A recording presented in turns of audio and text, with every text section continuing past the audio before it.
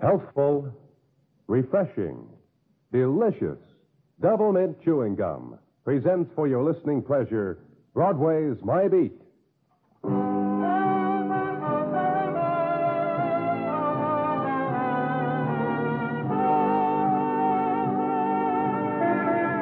Broadway's My Beat, from Times Square to Columbus Circle, the gaudiest, the most violent, the lonesomest mile in the world.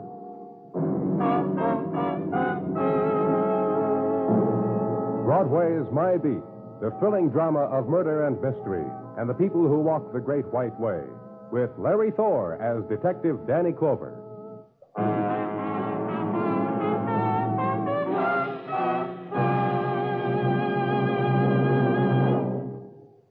Chew delicious Double Mint Gum often, every day, and see how much more you enjoy things. The refreshing Double Mint flavor makes your mouth and throat feel cool and comfortable. The smooth, easy chewing gives you a bright little lift. So at work or pleasure, indoors or out, enjoy chewing delicious Double Mint Gum.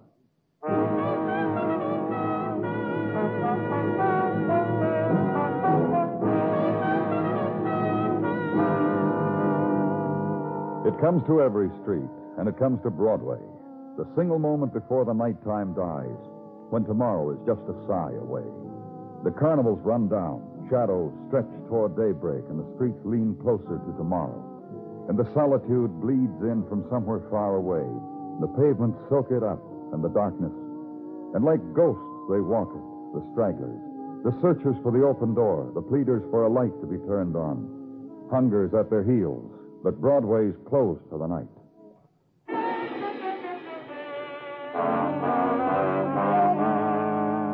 Where I was, apartment house in the 60s, the silence had its own quality. 4 o'clock in the morning, becoming later, between sobs. And the forgiving man. I'll not press charges, Mr. Clover. This woman's perfectly free to walk out of here and go home. As far as I'm concerned, she doesn't... As far as I'm concerned, he said... Get her off of me! Get her Come on, off! break it up. Break it out. Did you hear what he said? Did you hear what he had nerve enough to say? Listen, you know this woman's crazy, don't you? You know I never saw her before. You sit right down there, Miss Smallwood. Go ahead, sit down. Now, stay there. I just came up here to this apartment. Just a second. Well, I want to tell you why I came up. Just a second. Here. Is this your apartment, Miss Smallwood? No. Where do you live? Across the hall. What about you, Mr. Garrett? Where do you live? East 86, 1212. I was... Yeah? Well... Yeah? A friend of mine lives here. Used to. Can't you make her What do you mean, quiet? used to, Miss Smallwood? Sure, Peg Miller used to live here before this man murdered her and chopped her up and put her in a trunk and shipped her to South America someplace where they'll never... You see what I mean? She's crazy. You want to listen to me or you want to listen to him? Make up your mind. Go ahead. Crazy. Now, you shut up, Garrett. You just let me talk, you hear? I live across the hall. Peg Miller was my friend. This Garrett used to come here all the time. I don't even know this lady. Now, how does she know all about me? You're going to let me talk, or you're going to let me talk? You see what I mean? Go on, Miss Smallwood. This Garrett used to come here all the time. Peg told me. That's how I know. Besides, I used to see him in the hall. And Peg just one day disappeared, that's all. And tonight I heard someone in the hall at almost 4 o'clock, and there's only 2 apartments on this floor, and I heard someone opening Peg's door. I peeked out, and it wasn't Peg. And I got my gun. But the gun wasn't loaded, so what did I do that was so terrible? Go on. So I got my gun, which wasn't loaded, and I barged in here, and I stood him up against the wall. I asked him where Peg was, and I threatened to blow his brains out of his head if he didn't tell me what he did with Peg, and he started to scream like a woman. Why didn't you tell the policeman what you did when I had the gun pointed at you? Screamed, like you said, which brought the police, therefore which served its purpose. How'd you get in here, Mr. Garrett? Well, the last time I was out with Peg, she'd given me her key to open the door. I had neglected to return it to her. Here it comes, the lies. Look, you going to book me? Will you sign a complaint against her, Mr. Garrett? No, of course not. You can go. Good night.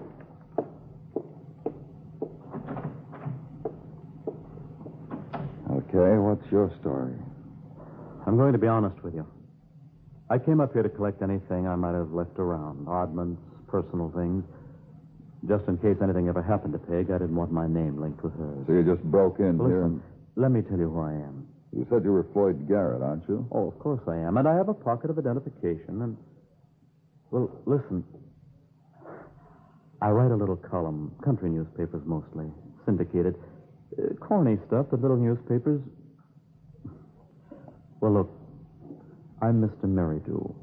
Merridew? I write a daily column on public relations. You know, how to get along with your fellow man, good manners, friendly things to do, how to patch up quarrels. And if my name ever got linked with... Yeah, Peg Miller, is that her name? That's right. She's been missing, is that right? Not missing, I wouldn't say that. Gone. Oh? Of course she's gone. She took everything I gave her, didn't she? Did she? Of course she did. A white fox stole, and a watch, a $5,000 diamond watch, and a lavalier, and she even took the portable radio. It was a small radio, fine for traveling, and she... Listen. Yeah? 2 weeks ago, we had an argument. After I brought her home, she packed in front of me and she left. I wouldn't do anything wrong. Do I look like... Listen, I write a column on how to get along. What are you looking at? For a moment, consider him. Mr. Garrett would come to search in corners and closets and shelves for souvenirs of a life he had had up until 2 weeks ago. Mr. Merridew, clean-up man, neat as a pin. Get him out of there.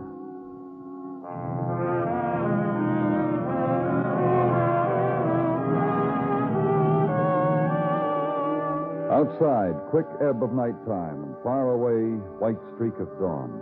And walk a stilling avenue that at a place uptown is intersected by another, and deeper silence.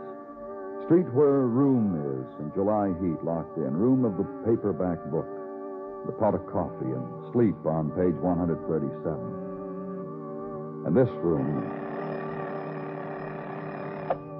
Leave it.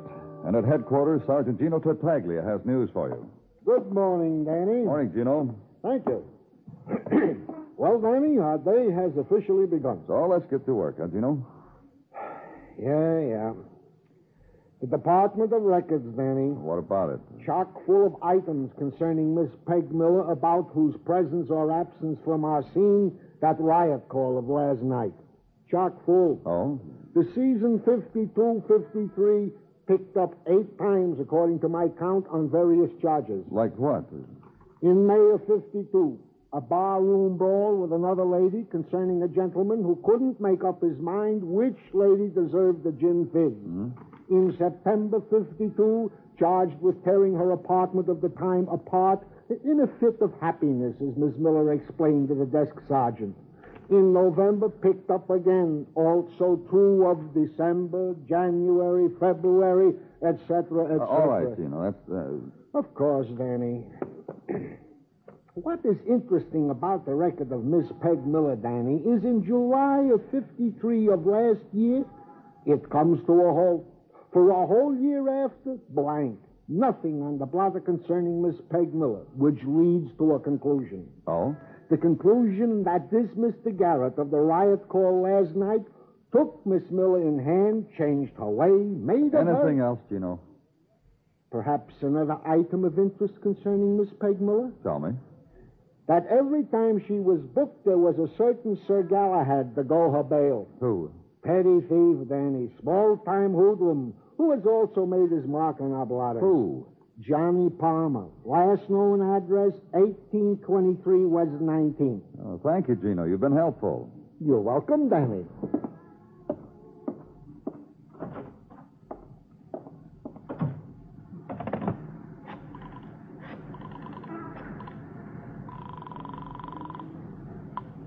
Day Watch, Detective Muggavan speaking. Get a squad car, Muggavan. Pick me up outside. Sure. Want to tell me why, Danny? On the way downtown. Right away, huh, Muggavan?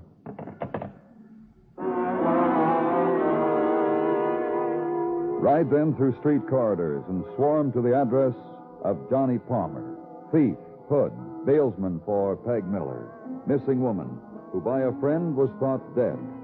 Place of brownstone, place where questions are to be asked.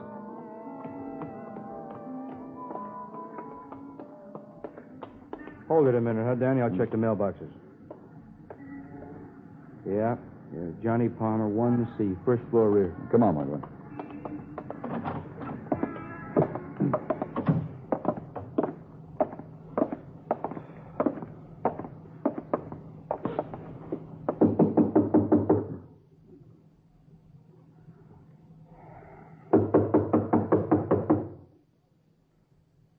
Do it again, Michael. Hey, you down there. What are you doing there?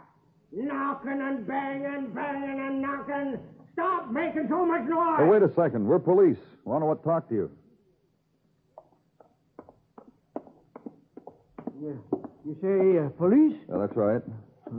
Come to lock up Johnny Palmer, huh? What makes you think that? Come to put him away for the rest of his life, huh? I asked you what makes you think that. Put him in the electric chair, maybe? Why would we want to do that? Because he's no good. Don't like him, huh? Hate him. And I'm a man gets along with everybody.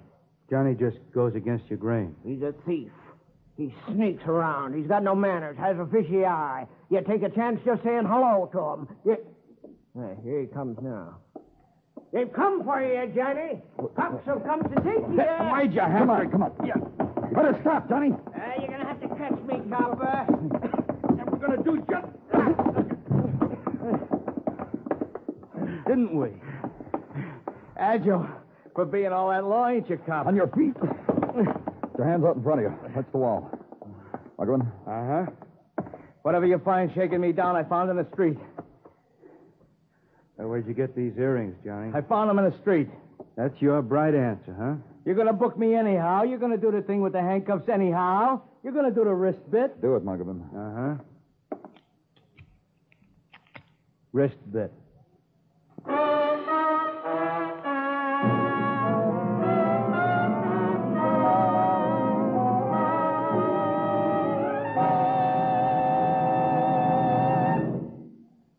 Whatever kind of work you do, I'm sure you've noticed how it's the long, dull jobs that sort of get you down. You get so bored with doing the same thing over and over. Well, next time that happens, find out what a lot of help it is to chew delicious double mint gum. You see, as soon as you stick your teeth into a stick of smooth double mint, you enjoy a feeling of real satisfaction. And you'll like the steady, natural rhythm of chewing. Delicious double mint is a long-lasting treat, too. You can chew away for as long as you like. And you have something you enjoy doing while you go on with your work. And that cool, clean double mint flavor is so refreshing, it gives you a pleasant lift. So you feel better, and things seem to go faster and easier. Yes, delicious double mint gum is a pleasant chewing treat that's helpful as well as enjoyable. So buy several packages at a time. And treat yourself to a stick at work or anywhere. That's double mint chewing gum. Healthful, refreshing, delicious. We now continue with Broadway's My Beat, written by Morton Fine and David Friedkin, and starring Larry Thor as Detective Danny Clover.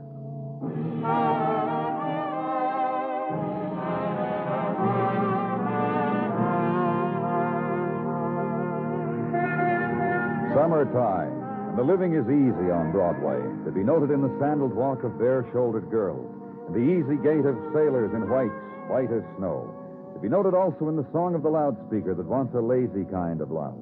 For the rhythms are the July rhythms, when the ball of sun spins high. Summertime, beach time, rocket time, time to paint the big grin across the mouth.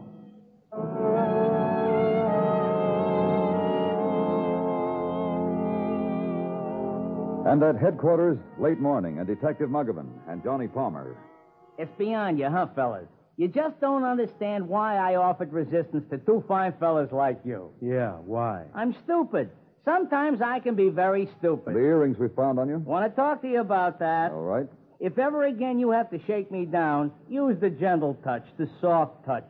I respond much better. Where'd you get the earrings, Johnny? You have to know? Where'd you get them? Found them. You mean heisted? I mean found. You know a girl named Peg Miller? Why do you have to know? Where is she? That why you came looking for me because you wanted Peg? Yeah?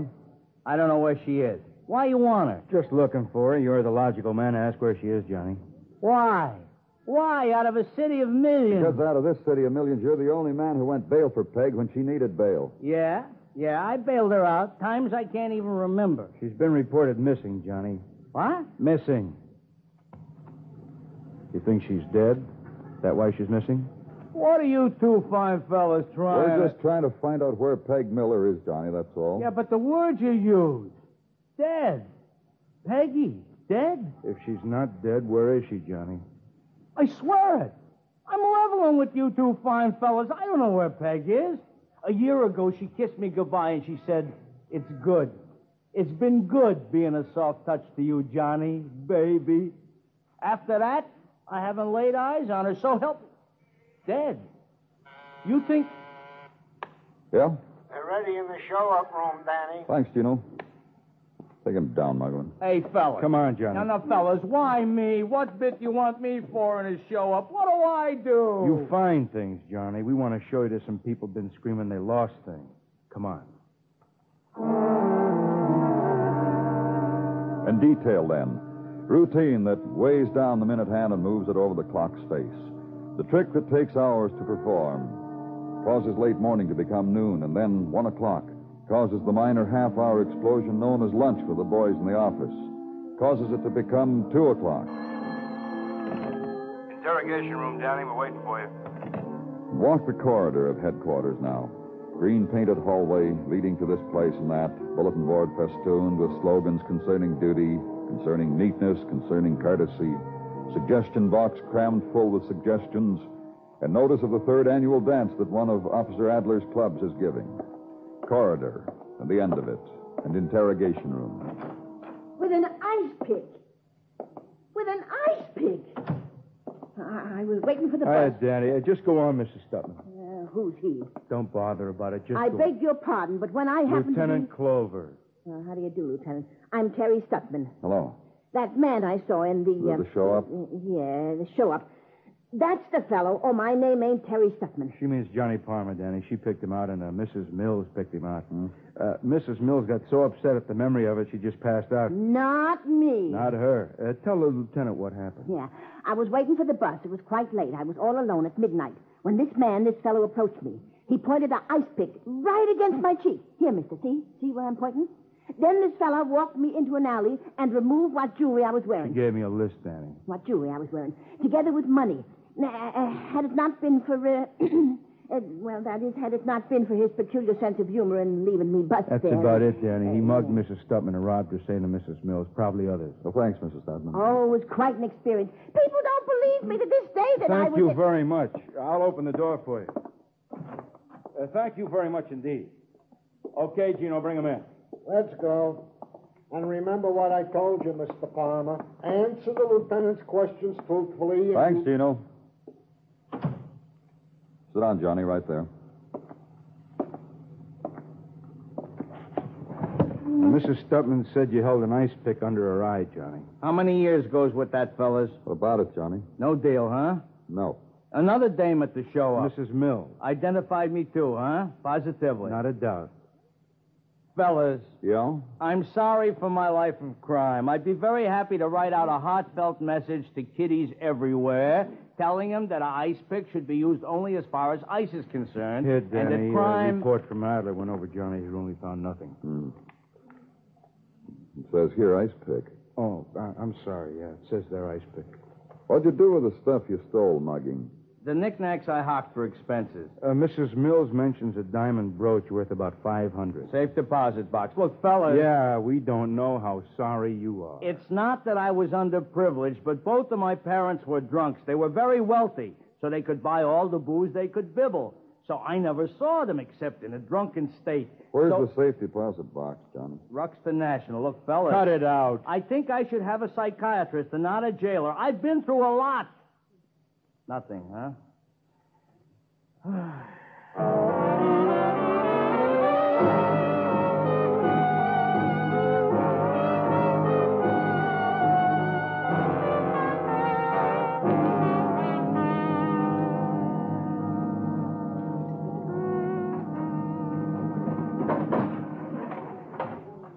Here you are, gentlemen. Safe deposit box. Thank you, miss. Thank you very much.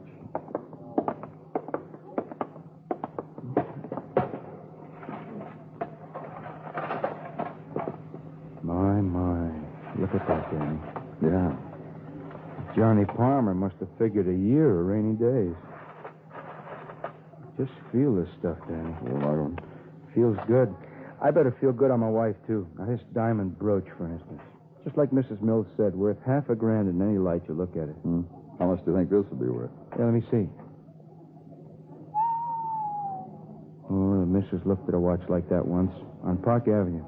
Had to drag her away by the scruff. What do you figure it's worth? The price tag on Park Avenue said $5,000. That's because, the missus explained to me, it's got baguette diamonds and square-cut diamonds, tastefully and beautifully arranged in a pattern. What's it say in the back, Danny? From over your shoulder, I can't see. From Floyd Garrett to Peggy Miller, the time of our love. It says that, huh? Uh-huh. How come it got in Johnny Palmer's piggy bank? Floyd Garrett said Peg Miller took it with her when... Uh-huh. That's what Floyd said. Let's go, Muggavan.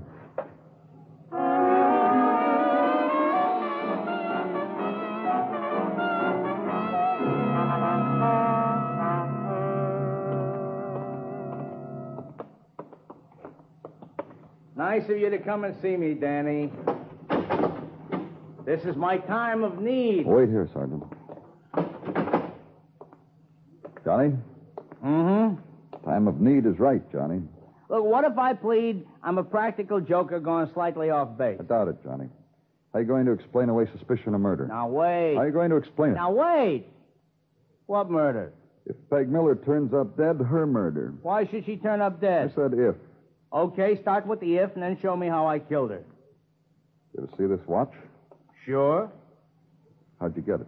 Peg gave it to me. Gave it to you? She wanted me to have it. Sentimental fool that I am. I took it. A lady's diamond watch. Suppose I'm hungry in a snowstorm someplace and there's a pawn shop and me holding this watch.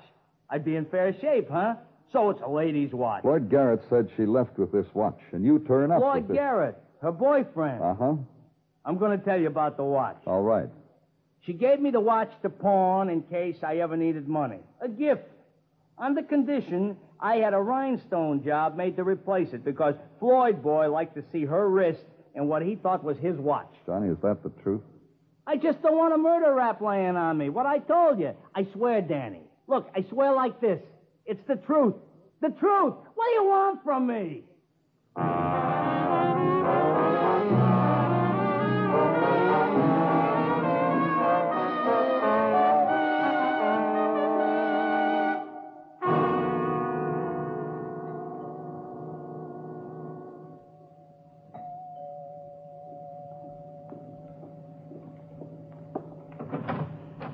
Yes? Oh, hello. Well, Mr. Garrett, this is Detective Muggavan. Hi, Mr. Muggavan. Well, why don't you come in? Now, that's an invitation if I ever heard one. Mr. Garrett, Yes? is that true what the lieutenant told me? Well, if the lieutenant told you, I'm sure it was. But, what was it? Well, that you're really Mr. Merridew. Yes, I am. Well, Don't tell me you read my column. Yeah, once I did. Once in the Army, a friend of mine got a sponge cake wrapped in a Terre Haute beacon. It was reading material for a month. Yeah, I've heard of that sort of thing happening time and time again. Oh, Lieutenant, Uh-huh. I hope you don't mind. Mind what? I was impressed with you, the way you handled yourself last night. Well, thanks a lot. So I've taken the liberty. Oh, what kind of liberty? Wait.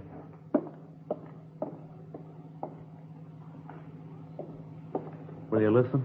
All right. Last night, I had occasion to watch one of New York's finest. What's that for?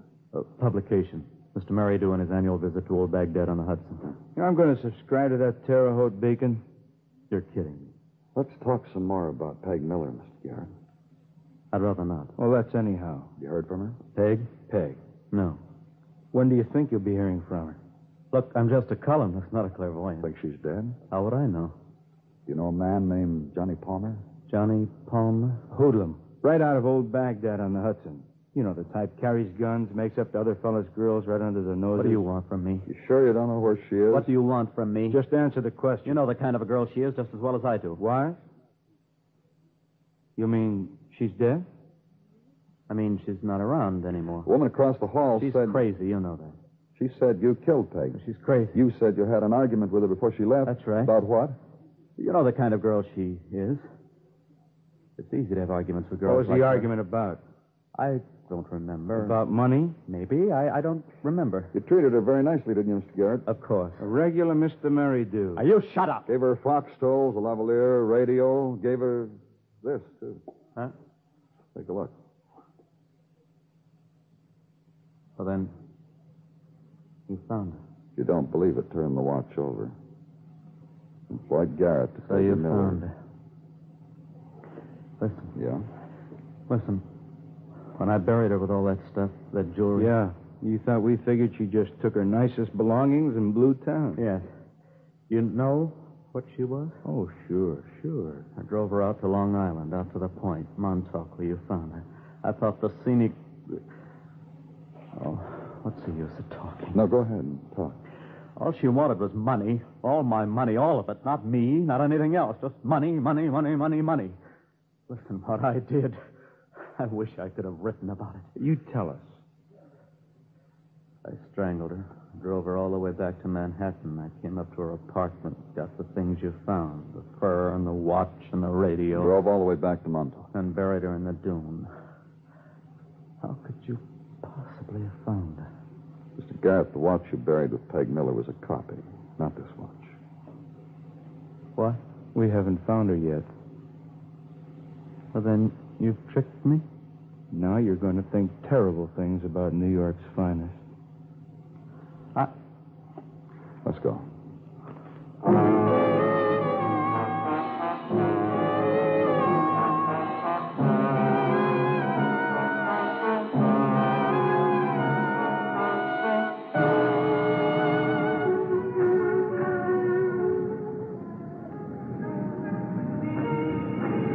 Night leaps down on Broadway, and the crowd swarms the streets to embrace it. Laughter pours out of the shadowed places. For a time, no despair, just small shocks and sweet promises. Have a drink on me. For a time. Just for a time. It's Broadway, the gaudiest, the most violent, the lonesomest mile in the world. Broadway, my beat.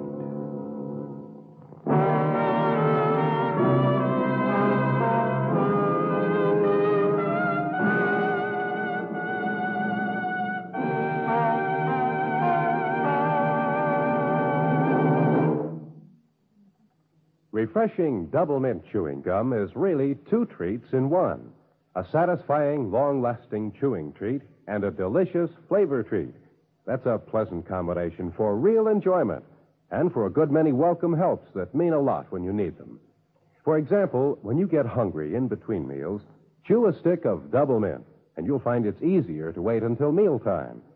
You see, the smooth chewing is satisfying and gives you something pleasant to do. And double mint is light and agreeable, never rich or heavy. The cool, clean double mint flavor freshens your taste and sweetens your breath, too. Yes, delicious double mint gum gives you a good deal of enjoyment and many pleasant helps, all at a mighty low cost. So try it soon, at work or pleasure, indoors or out. Enjoy delicious double mint chewing gum. Costs so little, tastes so good, lasts so long.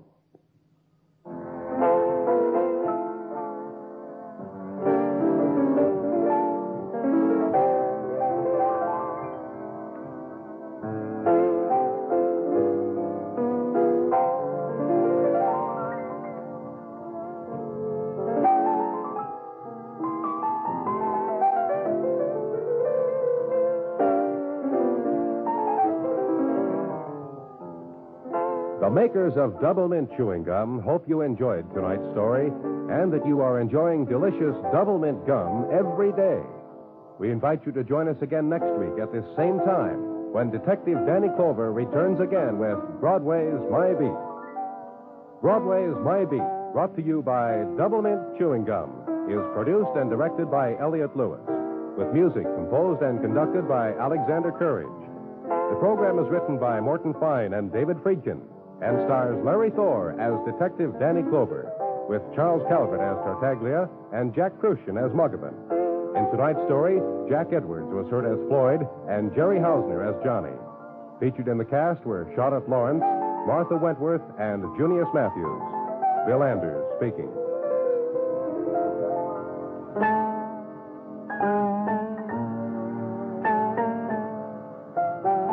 This is the CBS Radio Network.